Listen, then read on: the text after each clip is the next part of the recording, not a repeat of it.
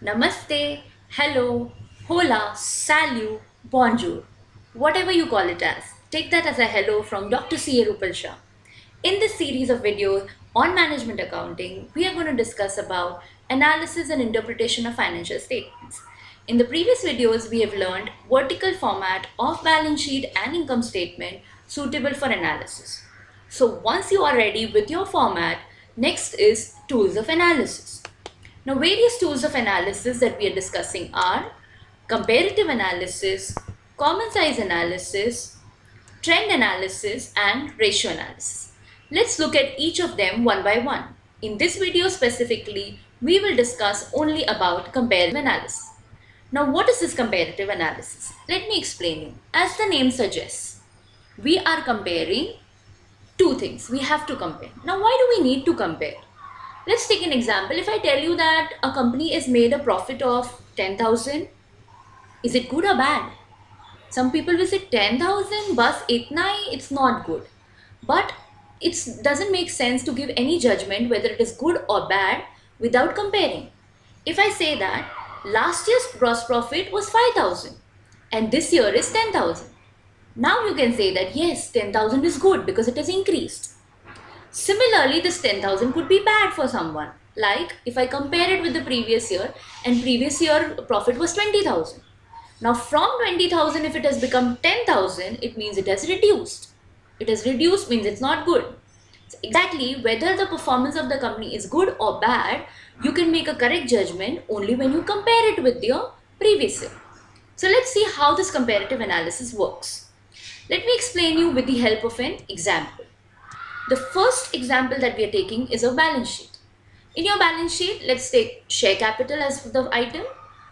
Previous year amount of share capital is 1 lakh. Current year's amount is 1,50,000. Now we need to compare these two and find out what is the increase decrease amount and percentage. How do we do that? Increase decrease amount is equal to current year amount minus previous year amount. So in this case, 1,50,000 minus 1 lakh, that gives me 50,000. So I can say that share capital has increased by 50,000. Only absolute amount of increase is not enough. Let's also calculate percentage.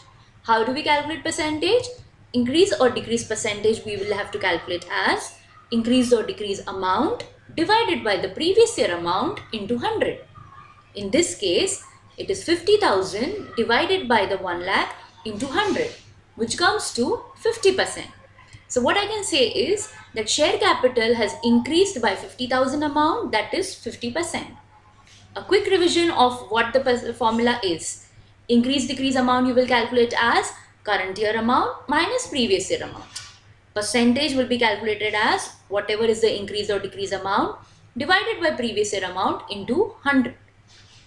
Now this increase or decrease you can either denote it by an upward arrow or plus sign to show that it has increased.